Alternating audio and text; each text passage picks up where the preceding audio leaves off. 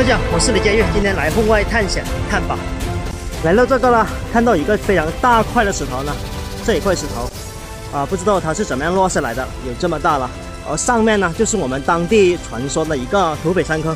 现在一边走一边给大家讲一下，这就是2个土匪头，一个叫李和，一个叫李德，就是我们当地的当时呢说他们是有一个比较有那个武器比较多。后来呢，他还参加过这个抗日。在抗日之前呢，他们的窝呢就是在这个山坑，在上面呢有一个那个石洞。现在上去不知道能不能走得到。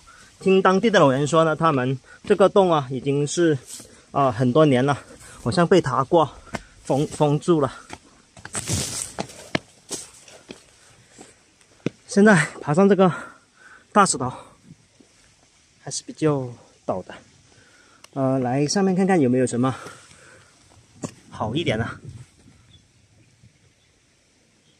哇，看到那边有一个水库啊！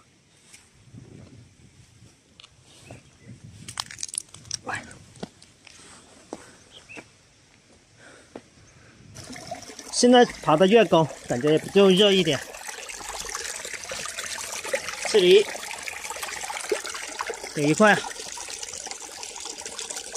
颜色不错哦，绿化不错，可惜小了一块。这边是有一些杂质绿化来说呢，相对比较不错的，但是那个棉点有一些，这个不要。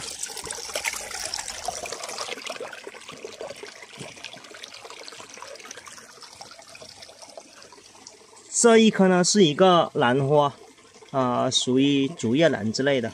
这个月份它没有开花，所以呢看不到那个花，它开花是很漂亮的。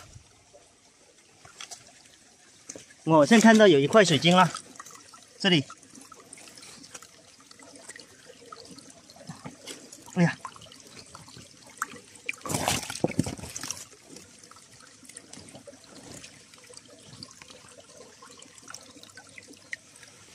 这真是一块水晶来的，但是它的品相不是很好，有这个棱角，看到没有？比较平整的，可惜它不是非常的好，这个也不行。现在一边这样走上去，一边去走一下那个土匪窝，看看能不能走得到。其实每一次来到这些美好的环境当中呢，也不用刻意去有没有讲的都有。最重要的是珍惜生命中每一次去到户外看到风景、美丽风景的旅行，这才是最大的收获。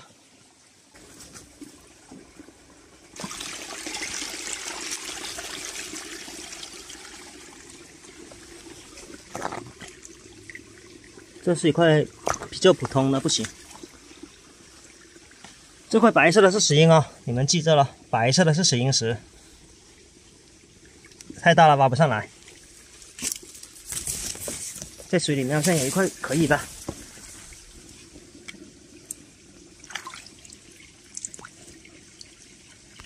这块不错，很有颜色。这里透了阳光看一下，这里。虽然这边有一些沙皮有一些水纹这个是比较不错。如果是没有裂的话，做一个无饰牌，利用它这些这个水纹的纹理来做一个无饰牌是很不错的，这个挺不错的。这一块呢，它是属于这个半山流水料山流水料呢，就是从这个矿上滚落到下来那个山料经过冲洗一下棱角有点圆润呢，就做山流水料。而且这个棱角呢比较圆润，它那个沙皮不是很明显的哦，有一点提色的，这个就是说半山流水料。半山流水料呢，它被水冲洗过它那个润度颜色都比这个山料还是要好一些的，还不错。这块过2天呢就是清明节了因为过了清明之后那个毒蛇就相对比较多像这种呢比较阴凉的那个小溪呢来玩的话一定要小心，有时候呢那个蛇它就附在上面呢，一定要小心，看到脚下才可以。捡到了一下这个好像叫做风流果。这个我记得听一个厨师朋友说，他说这个是风流果啊。为什么叫风流果呢？不是吃的那种好像很幽艳那种效果啊，这个应该是说是补肾的那种。这个捡回去吧，我因为之前呢想捡一些回去做这个这个象棋的，这个捡回去，到时候看看能不能做。但是这样看着就像这个我们吃那个绿果，但是又不像。先捡回去，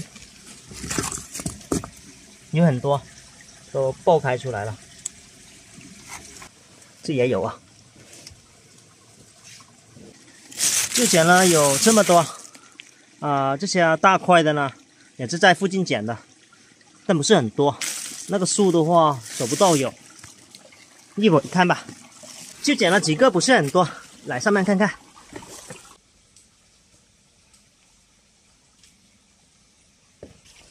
哇，这有个烂树头的，就很奇怪了，比较漂亮。咦，已经风化了，不行。哎，这里有一块山料，这是一块山料，台山玉的山料，玉化比较一般，不太行。颜色呢，它是有的了，不要。比如现在这个月份比较多的时候的话，当我们看到这个眼镜黄蛇的时候呢，你千万不要动不要去惹它。你惹它的话，它就可能去咬你，因为这个眼镜黄蛇它的速度是非常的快的。你看到它的话，你就待着不要动，让它跑了你就安全了，就没事了。走了半天跑到山顶了，还是走不到那个土匪窝。现在到这个山坑上面来乘凉一下，吃点东西呢。来看一下今天的收获有哪些。现在来看一下今天的收获这一块石头呢，就是今天捡的了，还是比较不错的。一会儿去开一下，看看能不能做个武士牌出来这些山马蹄呢，就是捡了这么多我去应该做一些棋子，我尝试一下。现在来休息一下，吃一个粽子，我们再回去了。这是我们本地比较出名的4九粽、台山粽。一会儿这样我先吃粽子就回去。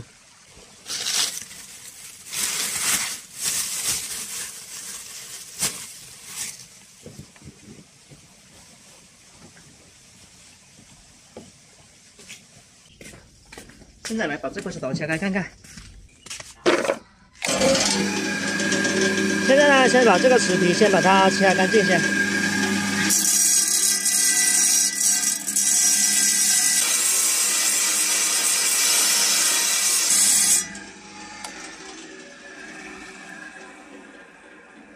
现在来看一下，这个呢开出来的话，它的品质是很不错的，就是一些沙，就是红色一条的呢，它是水纹来的，这边也是，这些沙呢比较多，打字只有上面这一块呢是比较不错，是好的，这些呢只能是做一个配珠。颜色玉化来说是非常的不错的。这块料子呢，现在只能是沦为一个鱼缸料、花盆料和雕刻的练手料是可以的，就先放一边吧。今天呢，虽然捡的不是很多，还有一些这个山马蹄下次看看能不能捡到更多一些来做一些那个比较有趣的事情。今天视频就分享到这里了，我们下期再见了，拜拜。